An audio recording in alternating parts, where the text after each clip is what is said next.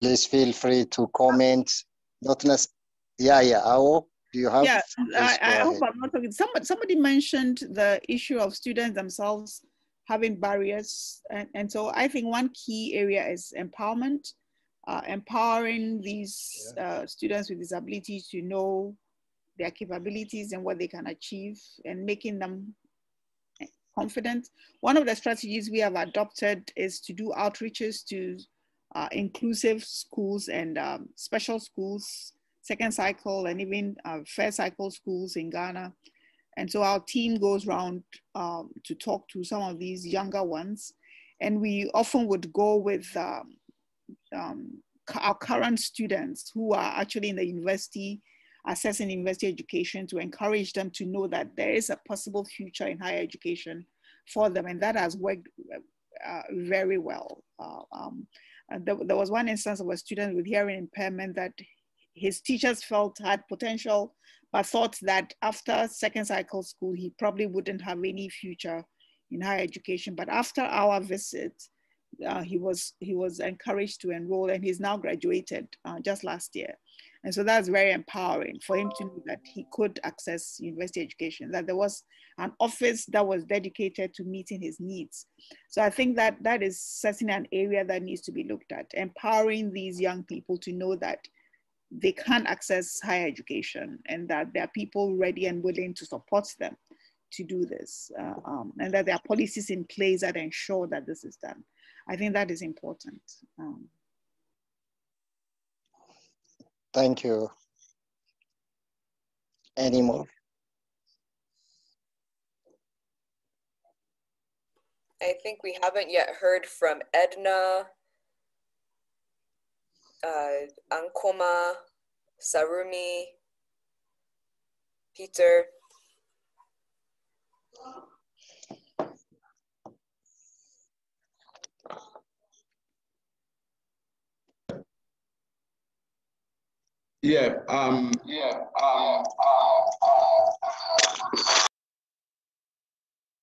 There's some echo here.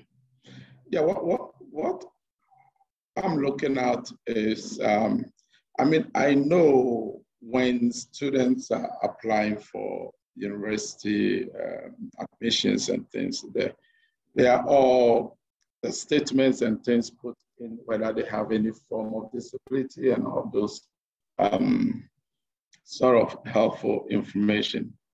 I'm looking at, would it be very necessary or very important to actually see these students immediately, like they come to the school, or probably before coming, a form of interview? I know when you come to University of Ghana, you come to the college, you know, before every student is admitted, we usually also have admission interviews. And I think this could be an opportunity to actually have experience with this student in person, even prior to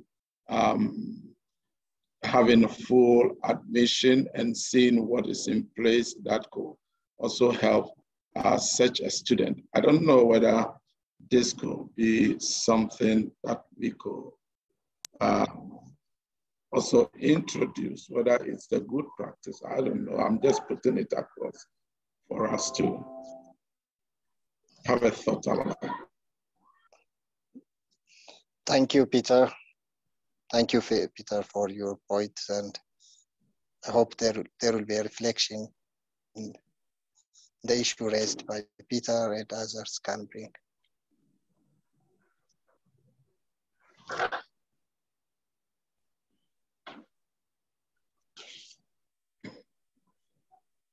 Yes, we're still waiting for comments. Like, is it Takako mentioned? Yes, it's Takako. Takako.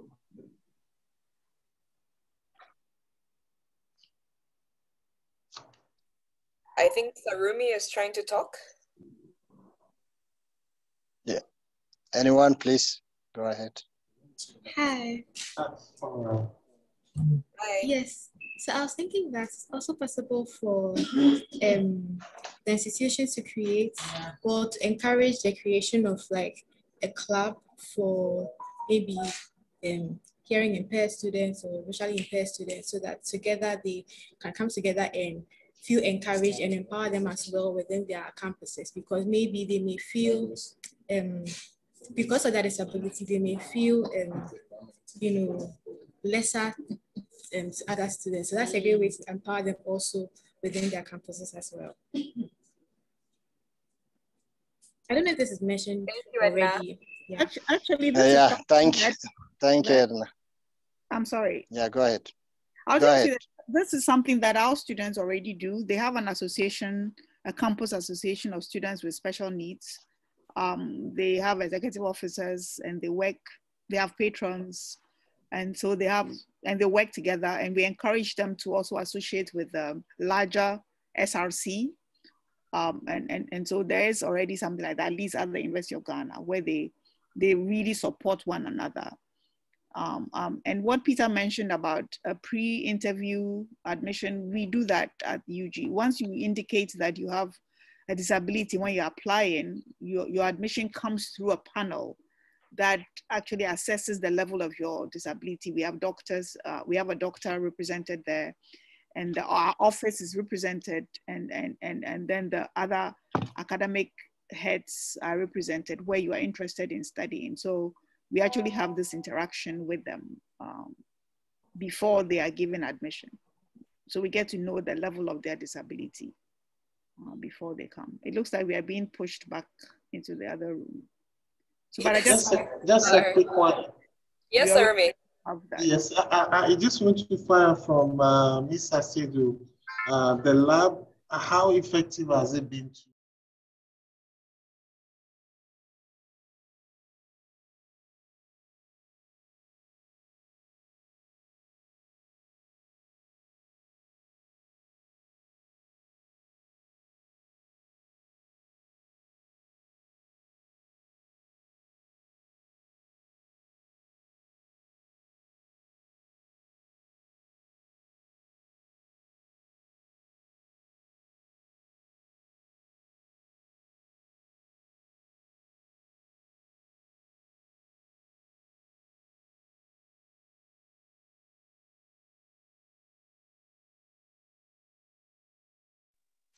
I don't know if you can. Recording in progress. Please allow Ms. Ashesi to conclude with what she was talking about. We really want to get a conclusion of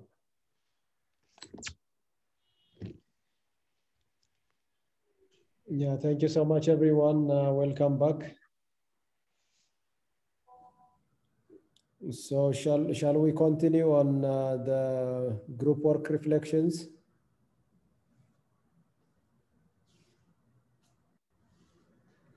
Yes. Maybe I can invite to start with Laura.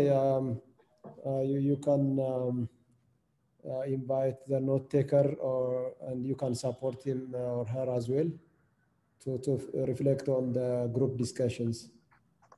Thank you very much. First, we were caught up with the time. We reflected on the two first questions and a bit of the third question. I will call up Isola, was taking our notes. Not if he's ready, then he can reflect on first and second question, and then I'll reflect on the third question. Go ahead, Isola. Yeah, okay, yes, I'm ready. Good afternoon, everyone. Can you hear me? Yes, we can hear you. Okay, one of the first things we discussed was to look at the aspects of the marginalized communities in Africa. So each of the participants were asked to share their experiences, personal experiences relating to being marginalized. And one of the experiences we had was when someone gave an example of a country like Nigeria and other African countries that if you are from a particular region, you cannot access education or you cannot be admitted to the university. For instance, in the southern parts of another part of Nigeria, if you are from there, you cannot access education in the southern part because the northern part is designated as educationally less qualified communities. So even if you are intelligent enough to gain admission, you cannot secure admission in the southern part because you are considered to be from a marginalized community. And also there was an experience of being an albino, as was said earlier in general discussion, being discriminated by virtue of your skin, color, and your community. And one cardinal point that was raised by Jean was those that are from low-income communities, especially those that experience teenage pregnancy. Because coming from low-income community already means that you are disadvantaged. If you not get pregnant or you drop out of school due to some circumstance, then you are already marginalized altogether. So those from low-income communities are still not able to access education in Africa by virtue of their economic circumstance. So those are the first things that we discussed under that. And the second part we looked at was what each of our institutions is doing to work on marginalized people. And Laura talks about Kepler, that Kepler in his admission process, they always ensure 50% in their gender metrics. They always ensure 50% male, 50% female. And she also talked about the fact that at Kepler, one of the people that target as regarding marginalized people are those in refugee camp. And that 25% of their admission process every year always go to those in refugee camp. In fact, they have a campus in the refugee community that serves the people that serves the refugees and the host community of those in the refugee camps too. So, and regarding that also, he also talked about the fact that in this the last admission process, a large part of their, they also admitted those who are living with physical disability in their admission. They are starting small, but they are really moving forward. And Lillian from Swarthmore talked about fitting how we make those from marginalized community, because we have talked about those marginalized. When we even bring them in, because they have been marginalized for so long, they are not able to fit into the community. So it's not just about bringing in marginalized people into education. We must also ensure that we help them to adapt, so that when we bring them in, they are able to fit in. That is one thing that Lillian emphasized on. And also, Journey talked about a university in Kenya ensuring gender equality by 50% for both male and female in their admission process. I think this was where we stopped before time caught up with us. Laura, I don't know whether you have something to rest. Thank you very much, Stella. So it was about just a small addition about what we think the organization, our institution should do to promote D&I. Lillian said that if she was about to revamp the program to support marginalized communities, it requires budget. So we need to make sure that budgets are allocated to the programs that we are intended to start, or the programs that we already have, to make sure that the implementation is done smoothly. So thank you. We were able to discuss about those 3 questions, and we look forward to learn from the groups that were able to discuss to all the 4 questions. Thank you. Over to you, Dr. Desalegn.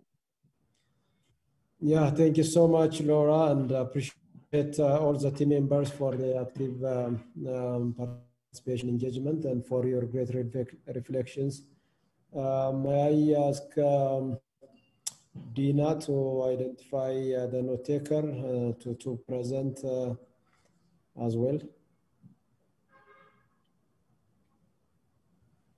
Yes, we had Dr. Sola with us. She's going to quickly run us through our notes. Let me share our screen, our notes, and then she'll walk us through. Is it sharing, please? Yes. Okay, thank you very much. I've been asked to present our conversation and our key findings. If I miss anything, my group, do drop in at the end So we look at all the questions. What are the issues which have resonated with us in our group? We are looking at gender equality. We identify women in STEM is very, very important, especially as Africa is being positioned as regional, especially on innovation and entrepreneurship. We need to develop our women in STEM. The issue of role model at the faculty level is very, very important for academics and mentoring the younger ones and girls to rise up to be taking STEM subjects starting from secondary school to university level. The point about statistics, the data on low representation was quite insightful, and we feel this is actually an issue for higher institutions in Africa to take forward, starting from the vice chancellor's group, to look at how female can be more represented. So we want to increase, we want to see that representation improving. The need to address the low representation, I've just mentioned that. We need to look into that. I think that is quite important if you want to make our community and our nation more representative. Linking, I think Leon mentioned something about SDG, linking SDG to diversity. And I think this is also very, very important. We see it as, quite key in, especially in the agenda. I think she mentioned 2053, thereabouts, the priority for Africa. And again, this is quite important on energy, on quality of education, and so on. The need for intervention to promote women in STEM. Sorry if we are repeating the same thing, but this particular one is on scholarship. So giving scholarship to girls to go to university, and then we start from secondary school, the A levels, and then university to read STEM subjects, because we know that finding money, for university education is a challenge. So one way of encouraging girls to take up STEM is by giving them scholarship. And I will add on to that by actually working closely with the industry, because we know that industry are also interested in raising STEM. The point was mentioned about access to technologies, particularly during the COVID. The access to technology by our students and participation, especially doing online teaching. This is one area where we see a lot of marginalization. Many students that are working from, impoverished, low environments, not having technology. What is it that our higher education are doing to support them? I mean, for example, in the Western world, we provided laptop, for all this, for students, so that they don't have any excuse of not being able to dial online for teaching. Next slide, please. Okay, so what do we regard as unique experiences in our various universities? We've broken this down to two main areas. So the African experience and the Western experience. So the African experience, we had examples, case study from North University, the STEM program that they are currently doing, which is, again, focus, maybe the umbrella is quite narrow. So maybe this is one area of actually leveraging with other universities, showcase what they are doing, let other universities know what they are doing so that we can learn. So it needs to be rolled out in other HE for increased access, and we need more opportunities. So again, I think this is one good example to perhaps maybe showcase and working collaboratively with university that is already promoting STEM program in our universities. Also linked to that is the issue of enrollment for female students. So you are asking unique experiences on having an affirmative and positive action for enrolling students into STEM program. Again, we are emphasizing on STEM because I think it's quite important. So the lower cutoff point, maybe to reduce it, but to give more access to female students into STEM subjects.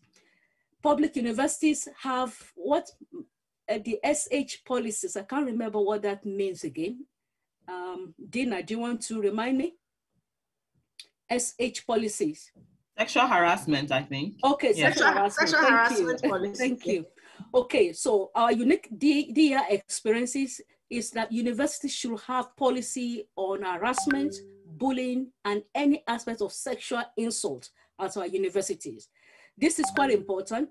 And in the Western world, we gave example of leadership program for women. This will help in developing pipeline for leadership in various universities, as well as having DEI strategy, not just at the operational level, but at the university level.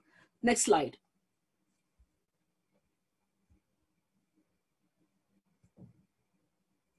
Next slide, please. Okay, so we now look at gender-specific priorities since we're looking at gender. So we agree that we want to see universities increasing women representation at all levels in the HEI. So the staff, at its professional support staff, faculty, and students.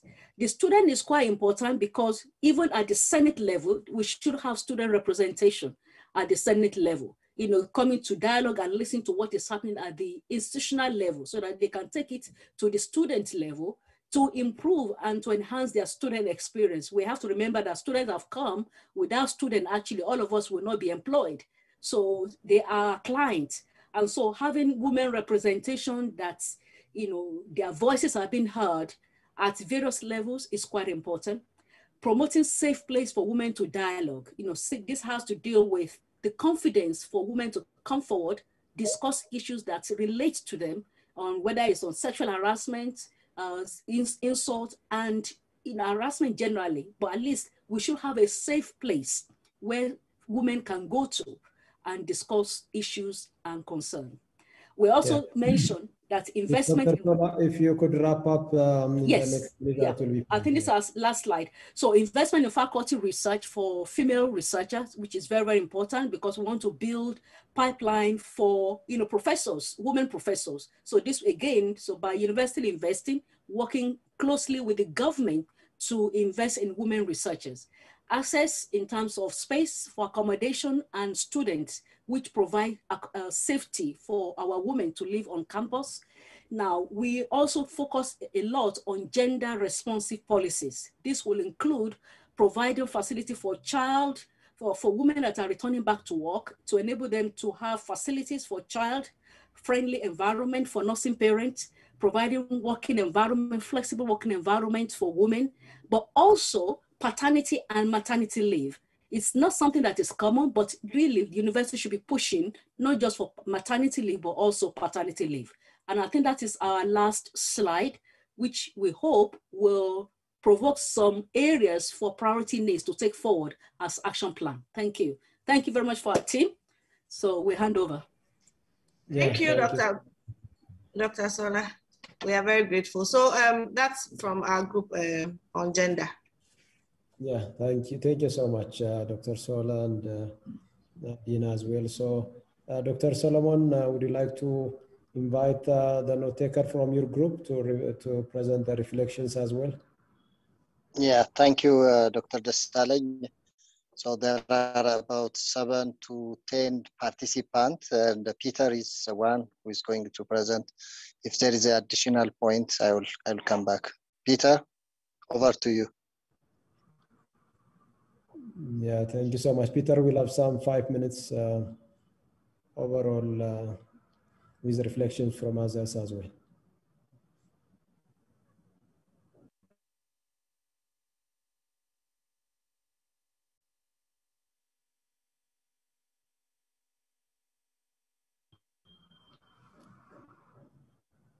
Peter?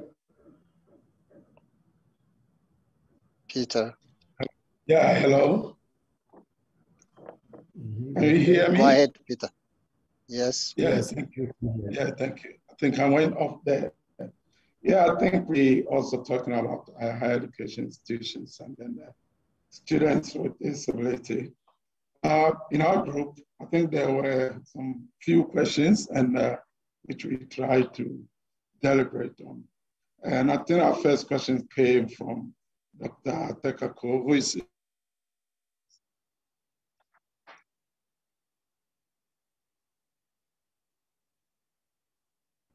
in our group, and it was about the education institution. I think we had an answer from Dr. O, and she came with a point that this is very new, and she talked about actually from her experience, the University of Ghana is not including students with learning disability.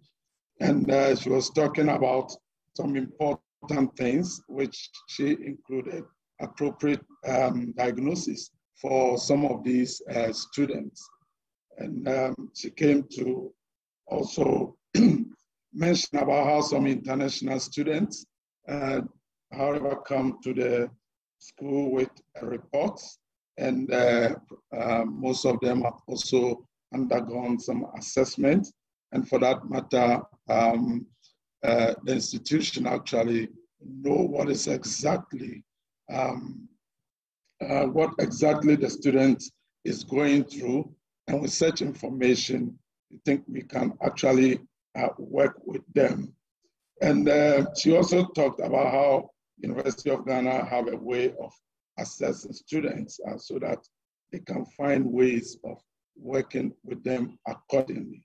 So with such information, she thinks progress is very slow, but we are moving from one level to another. Dr. Solomon also came with an answer to Takiko's question. And he says students come from society of misconception. Yeah, wherever they're coming from, they probably might not have adequate information about their condition. And he talked about how important it is for the institutions also to continue to monitor such students, especially when coming into tertiary institutions where responsibilities become even more than where, in terms of learning and things of the roles of the student as compared to wherever they're coming from. So he talked about the importance of monitoring such students. And Dr. Somo also talked that at UG, this is not, there hasn't been much progress, but it's a gradual sort of process. And there's a need to identify, case by case, and also try to work with such students, especially those with sort of multiple disability. So this is what came from the question that was asked by Dr. Takeko on progress with students with disability. And we had another question from Helen that was about misconception, about mindset on disability. And Helen was asking what has worked on changing mindset of people, the successes. Wanted to hear our success stories about trying to change the mindset of people on disability. What came out, actually, an answer came from Dr. Mikias, and he stressed on orientation of inclusion, especially at the University of Gondar. So he talked about more formalized programs, and he cited an example in vision and other forms of disability, and formalizing this program and trying to include the carers and the assistants, and also talking about available devices and other equipment that could be used to assist such students, and also generally talk about inclusion. He also mentioned how existing disability organizations also assist in this orientation programs. And he also talked about the institution trying to implement different services to make the university more inclusive.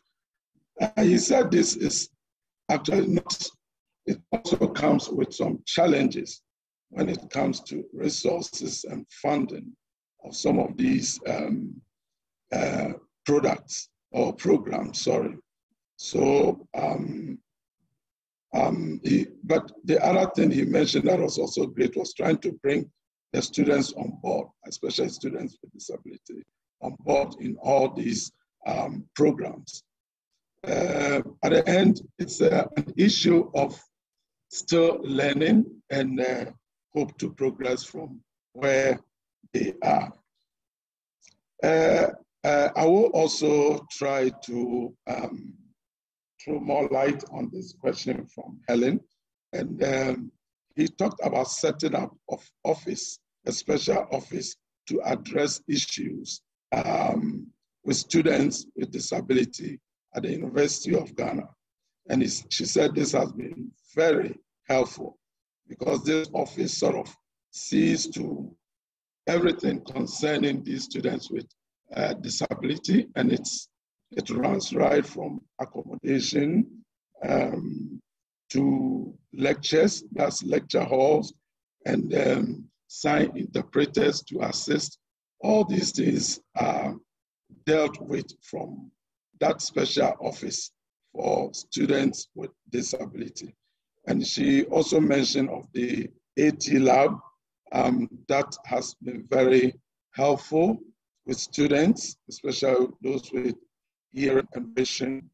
And we also talked about alternate examination environment.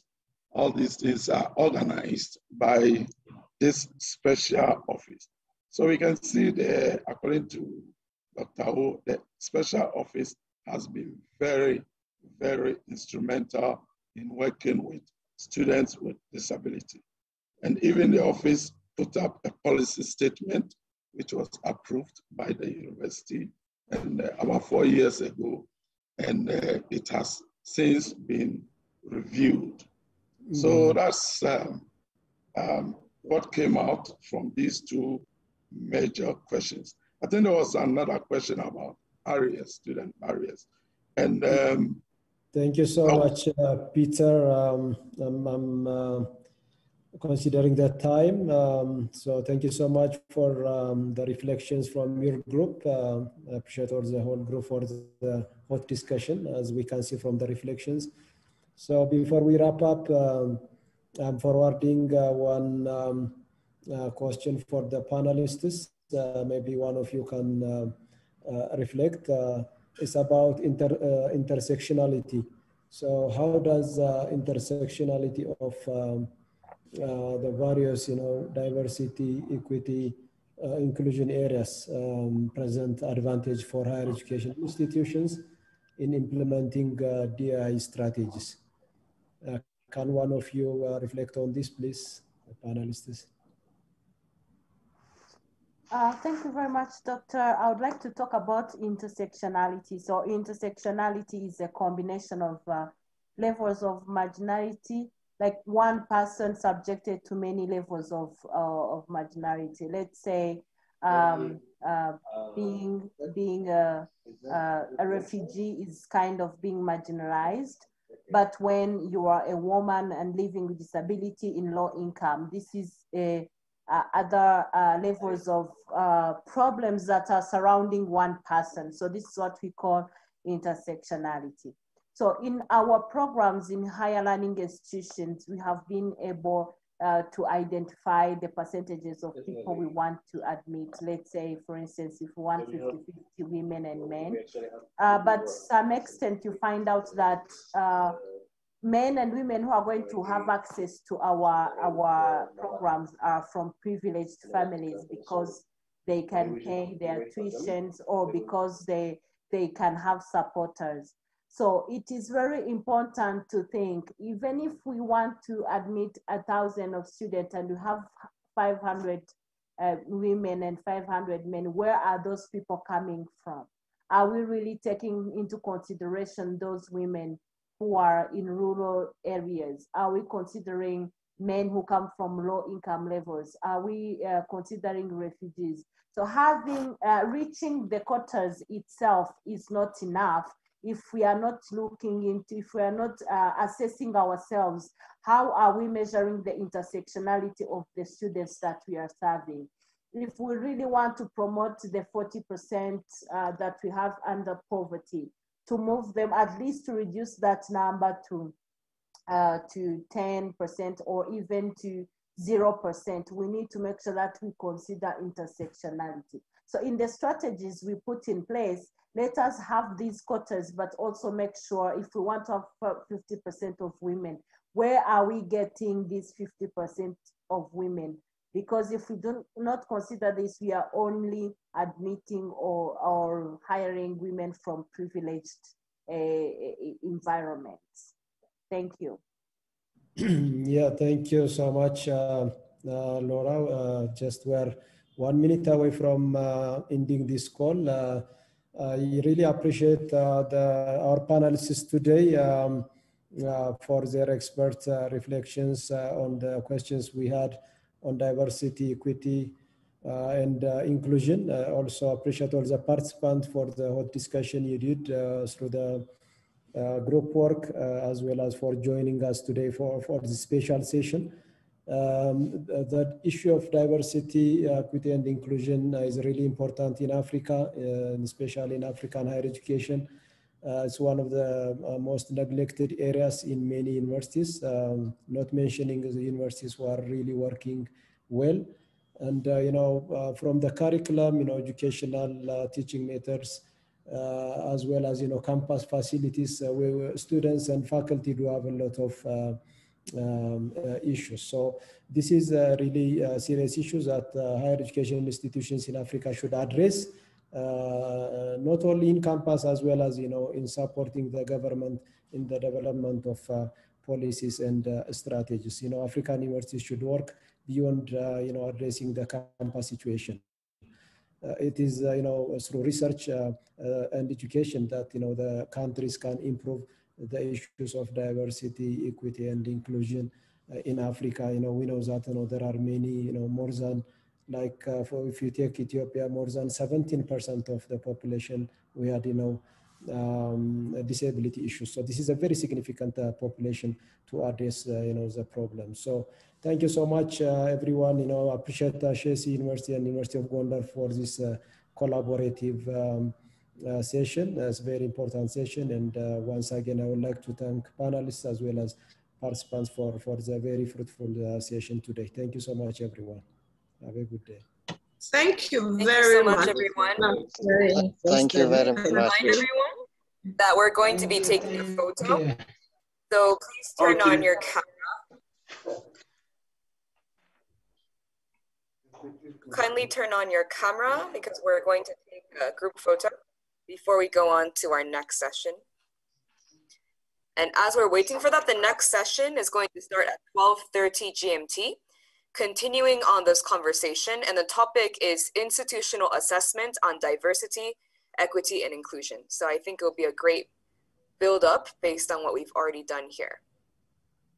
Okay, so let me just wait for a few more seconds for people to turn on their videos. Please turn on your camera so we can see you.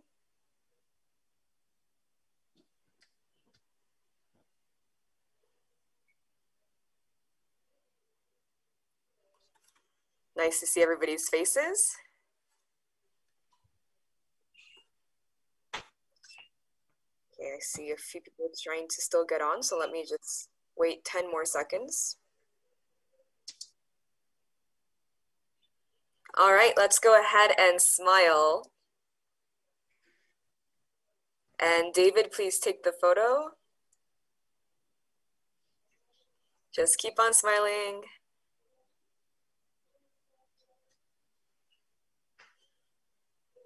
All right, thank you all so much. Thank you. We will see you at the next session. Yeah, thank you so much, everyone. Thank you so much.